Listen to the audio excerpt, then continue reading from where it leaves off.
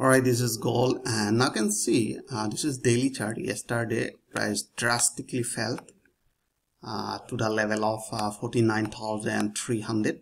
so that is our supporting line, and upper side here you can see 52,000 exactly. So that is our this is the lower side and this is the upper side. So this is the actual range as I given earlier, and we are expecting that price will run in between this area. Now question is that most of the people are thinking, hey, price drop from this level, let's go for short. But I'm not looking for short right now. So I'm looking for short after breaking the level of 49,300, because this is range. So I'll apply range breakout trading strategy. And for temporarily, I'm looking for buy after forming a buy signal somewhere here. Alright, so let's see in a small time frame.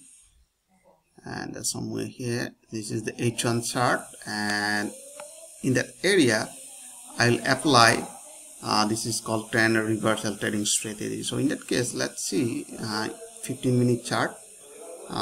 Here you can see price are creating new lower low, lower high, lower low, but RSI are giving divergence. So I can go for buy for a little more point, and I'll close my position somewhere here. So I hope you answered this video. If you like this video, please like and subscribe. Thanks for watching.